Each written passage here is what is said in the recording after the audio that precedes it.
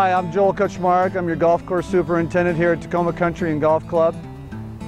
Today we're out here on the 13th hole. It's a beautiful fall day, and this is a great example of a typical bunker here at the club, and I want to talk to you today about basic etiquette and maintenance of a bunker. We're going to talk about rake placement and how to enter and exit the bunker.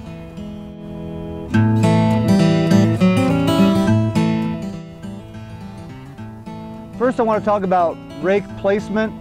You see this rake here is placed where we would like you to place the rakes, and that is on the gradual face of the bunker where you should enter and exit the bunker. Also, you can see the way it's placed entirely in the bunker so that we can mow around this in a timely manner without having to get out and move the rakes. So the entire rake needs to be in the bunker, and we like to have it so the handle is just on the inside so it's easy to reach. Also, the handle is above the sand so that when your ball enters the bunker, the rake's going to have a least likelihood of interfering with your shot.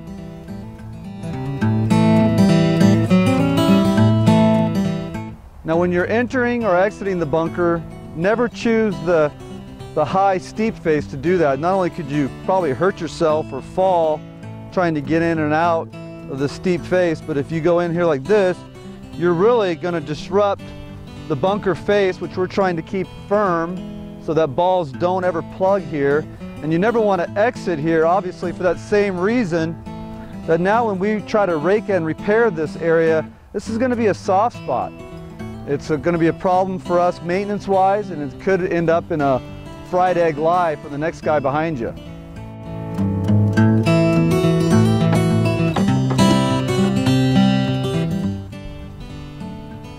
So what I like to do is grab the rake out of the bunker on your way to the shot, and then I always just kind of leave my rake here before the shot so I don't have to go looking for it when I'm done.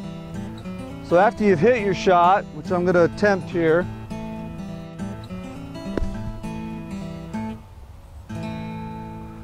so after you've hit, then you rake your way out. And the main thing here is just to remember to leave the bunker a little bit better than you found it. Always remembering the guy behind you that's going to hit in. Leave the bunker in such a way that you would want to find it when you hit your shot into there. So lastly, after you've raked your way out of the bunker, tap your shoes and get all the bunker sand off of there so that you don't drag it onto the green when you go to putt your ball. If you can use these tips that I talked about today, it'd be better for everybody. Thanks for watching my Turf Talk video.